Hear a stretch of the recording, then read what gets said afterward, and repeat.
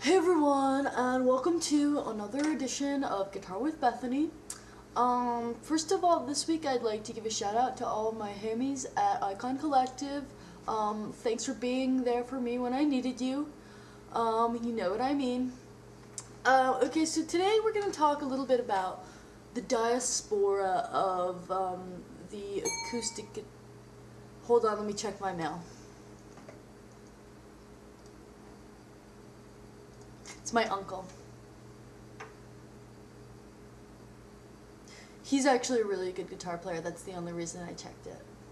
The diaspora of the acoustic guitar player, and how a lot of people in their younger years, say teens to 20s, a lot of them will change to the electric guitar.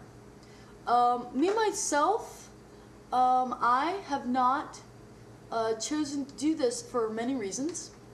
I feel that I am a guitar purist. I do not appreciate it when people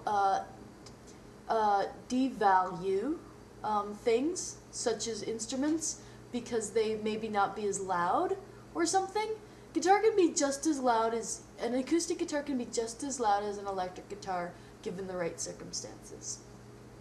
So we're going to talk a little bit today about things that you can do on the acoustic guitar that you can't do on the electric guitar. Well, first of all, this is a nice old Craviola. It's from 1978, and I have to call my friend Susie. Hold on.